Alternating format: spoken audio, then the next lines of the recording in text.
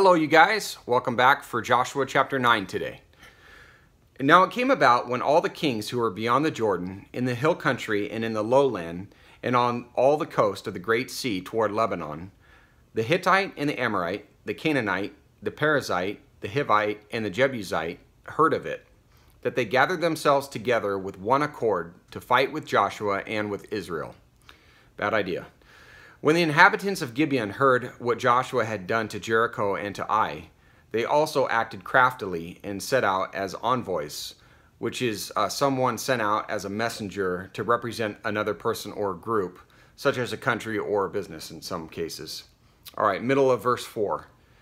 And took worn out sacks on their donkeys, and wineskins worn out and torn and mended, and worn out and patched sandals on their feet, and worn out clothes on themselves, and all the bread of their provision was dry and had become crumbled. They went to Joshua to the camp at Gilgal, and said to him and to the men of Israel, We have come from a far country. Now therefore make a covenant with us.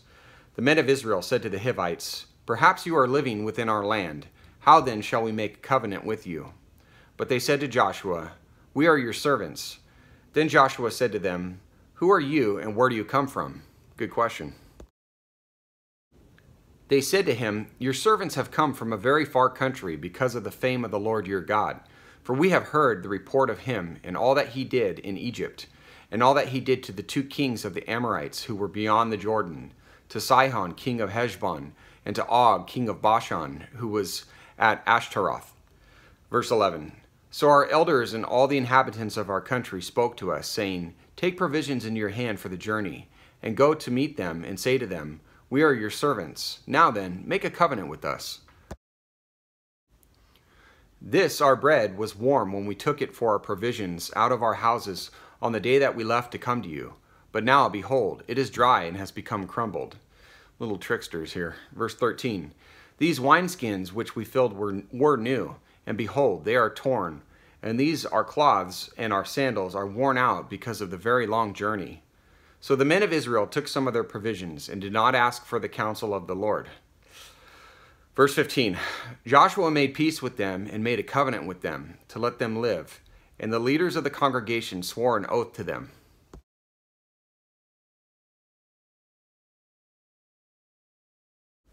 Verse 16, It came about at the end of 3 days after they had made a covenant with them that they heard that they were neighbors and that they were living within their land. Then the sons of Israel set out and came to their cities on the 3rd day. Now their cities were Gibeon and Chephirah and Beeroth and Kirath-Jearim. The sons of Israel did not strike them because the leaders of the congregation had sworn to them by the Lord, the God of Israel. And the whole congregation grumbled against the leaders. But all the leaders said to the whole congregation, We have sworn to them by the Lord, the God of Israel, and now we cannot touch them.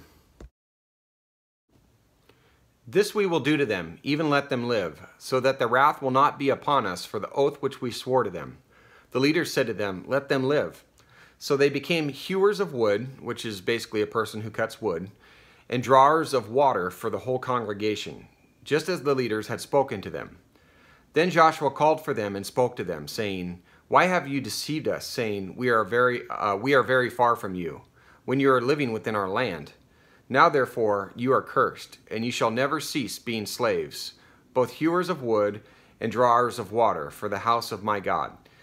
So Israel kind of dodged a bullet on this one. Not the wisest choice by Joshua in this instance, but looks like they might have found a way to get out of it. Or maybe it'll turn out to be a big mistake. You'll just have to join me to find out. Verse 24. So they answered Joshua and said, Because it was certainly told your servants that the Lord your God had commanded his servant Moses to give you all the land, and to destroy all the inhabitants of the land before you. Therefore we feared greatly for our lives because of you, and have done this thing. Now behold, we are in your hands. Do as it seems good and right in your sight to do to us. Thus he did to them, and delivered them from the hands of the sons of Israel, and they did not kill them. But Joshua made them that day hewers of wood and drawers of water for the congregation and for the altar of the Lord to this day in the place which he would choose. So even the great ones, even the good leaders are still human, which shows that we are not equivalent to God and are prone to error. And let's see what happens. Hope you can join me to keep finding out. Take care.